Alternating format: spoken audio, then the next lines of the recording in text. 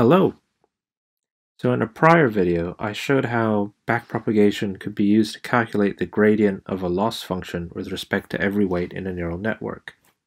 But what methods can be applied to use the gradient to find some kind of loss minimum? Well, as it turns out, several such optimization algorithms have been concocted, and in this video, we'll just run through a few of them. Just to recap, a neural network typically receives input data at some input layer, then produces outputs at an output layer, and a loss or error function is typically calculated on the outputs of the final layer. However, it need not be the case that it's just on the final layer. This is just typical. Now, in a more general sense, the loss function is then a function of the input data, as well as the network weights or parameters, and the ground truth output. This is because an output would typically be produced when some input data is channeled through the network and manipulated according to the weights. Now, the inputs and ground truth outputs typically define the task for which the model is intended, and it is the weights that now have to be trained to fit the task. This is done through the process of gradient descent in parameter space, where the goal is to find the global minimum of the loss function, or at least a very good local minimum, with respect to the weights when loss is calculated over the entire dataset provided. Of course, the assumption here is that the dataset is general enough to capture the entire phenomenon or domain under study.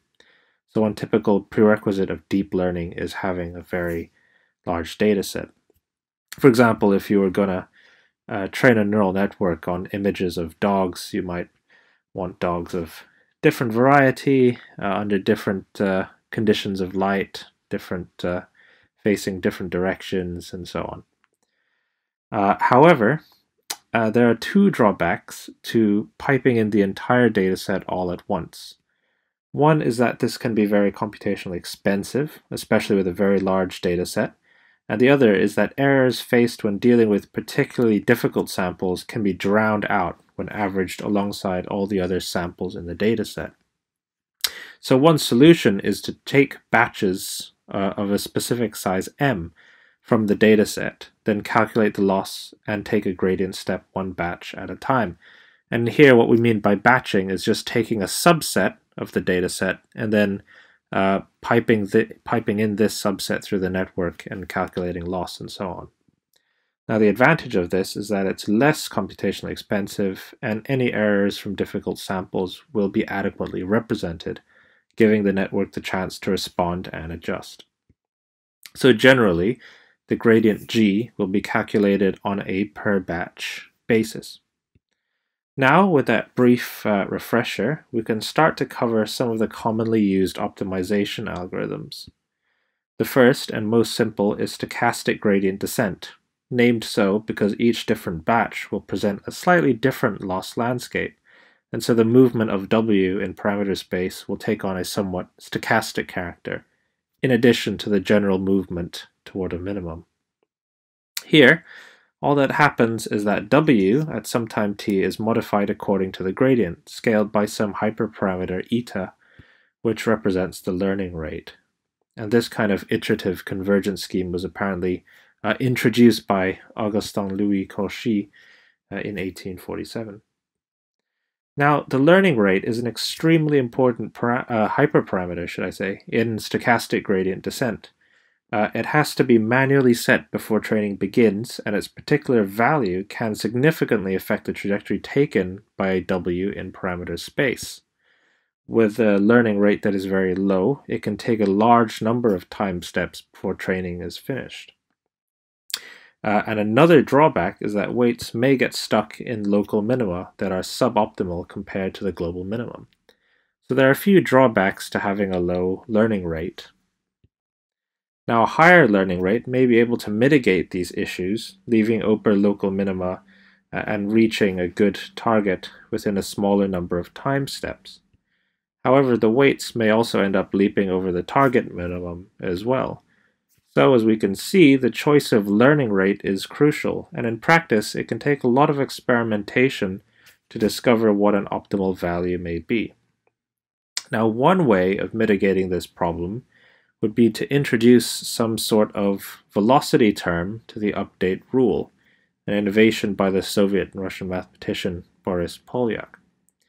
Now, in this scheme, at each time step, the model is imbued with two properties, a position w and a velocity v. The velocity itself changes from one time step to the next in accordance with a momentum hyperparameter ρ, as well as the learning rate. So we can say that the momentum value characterizes the resistance of the velocity to change, while the learning rate characterizes the influence of the gradient. If we imagine w as some kind of point particle moving through parameter space, then ρ can be thought of as the mass of the particle, and the gradient term can be thought of as an impulse that alters the momentum or movement of the particle, or something like that. The analogy isn't perfect, but something like that. So, the full weight update rule can be written like so, with both a velocity jump and a gradient jump. So we can now see how the choice of learning rate is made a bit less crucial by the fact that the training procedure is more adaptive to the particular loss landscape. When the w vector goes in one general direction for a while, its velocity builds, and it covers more space in less time. This also gives it the ability to jump any small troughs. When w reaches the target, it can then reverse its velocity and slowly condense into the trough. However, of course, there's no guarantee that it won't jump the target as well. And in general, an additional effect of momentum is to smooth out the trajectory and mitigate the stochasticity of the motion of w through parameter space. Now, one variant of this method was actually proposed by Yuri Nesterov, a student of Polyak in 1983, though it was Ilya Sutskever who eventually showed that Nesterov's method could be conceptualized as a kind of momentum method. And really, the only difference between classical momentum and Nesterov momentum is that the gradient is calculated at the point at which w can be found after the addition of the velocity jump, whereas with classical momentum, the gradient is taken at the position before the velocity jump. In other words, w jumps ahead to some look-ahead point and then takes the gradient step from there. The issue that Nesterov momentum attempts to solve is that in which the gradient calculated before the velocity jump may not be the appropriate step to take after the velocity jump. After the addition of ρ vt, the weight vector w will be in a new position, and hence the loss gradient may have changed. By calculating gradient at the look-ahead point, the Nesterov momentum method mitigates this issue. Okay, now that we've looked at some methods that supplement the gradient step by adding some velocity term, we'll proceed to methods now that instead scale the gradient step to effectively adapt the learning rate as training progresses.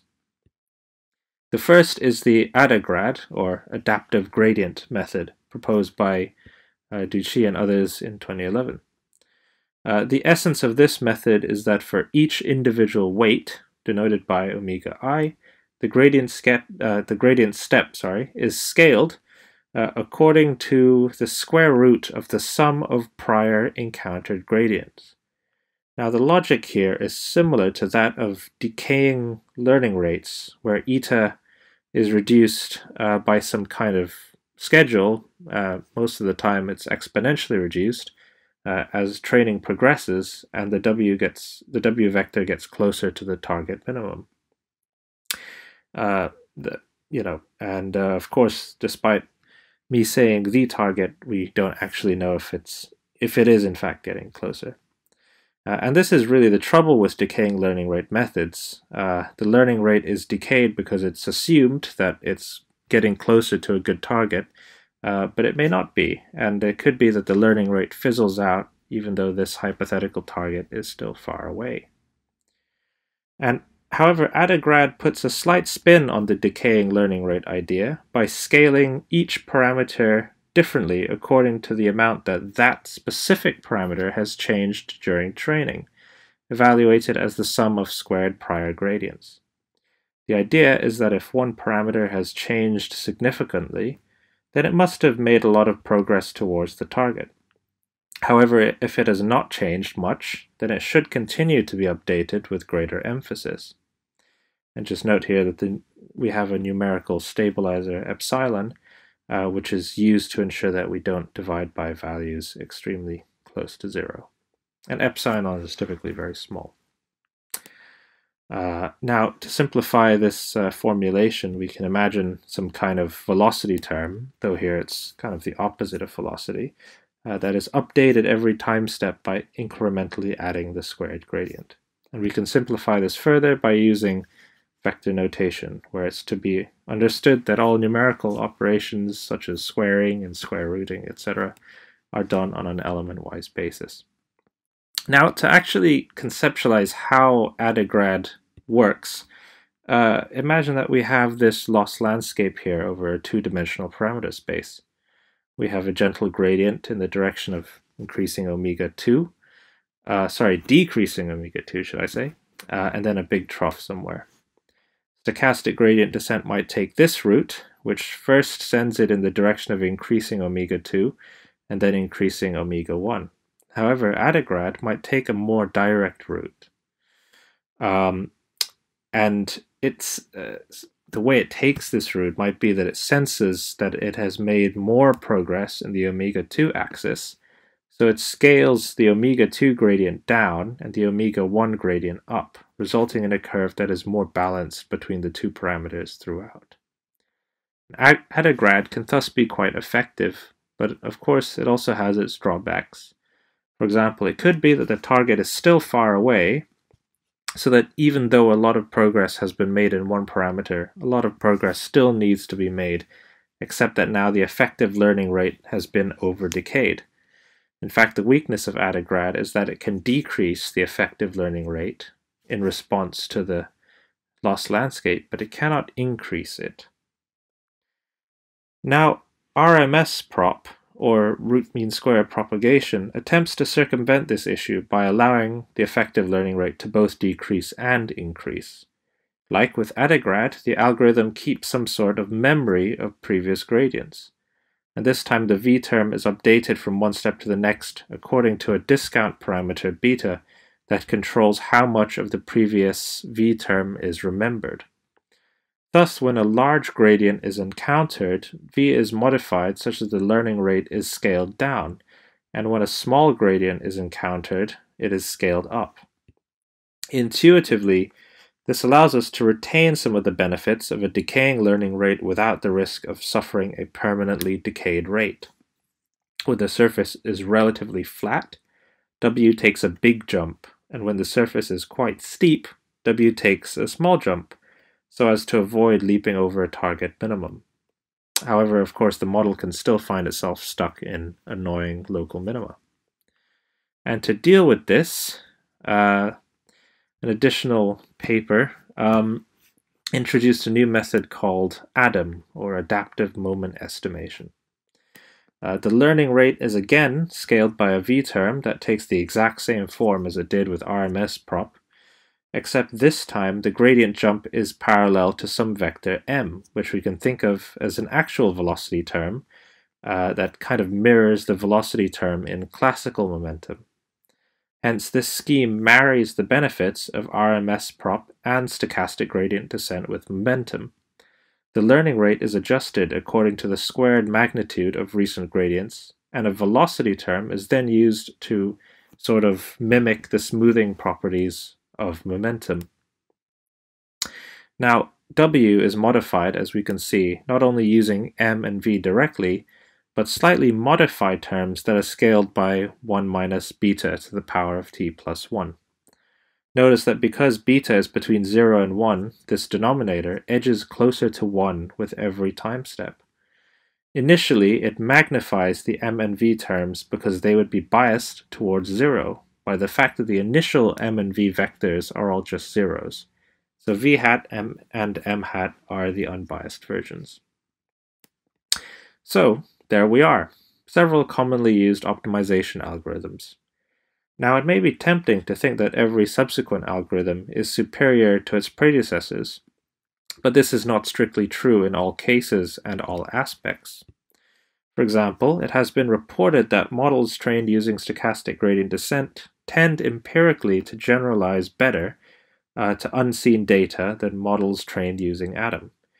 Some researchers theorize that this is because stochastic gradient descent tends to push models out of sharp minima more quickly than Adam. SGD, in fact, only finds stability in more flat minima, and this tends to correlate with higher generalizability. Now, what this all demonstrates is that there is still a lot about these methods, as well as their capabilities and limitations, that we don't yet understand. And it's an ongoing area of research. But in any case, for now, thanks for watching.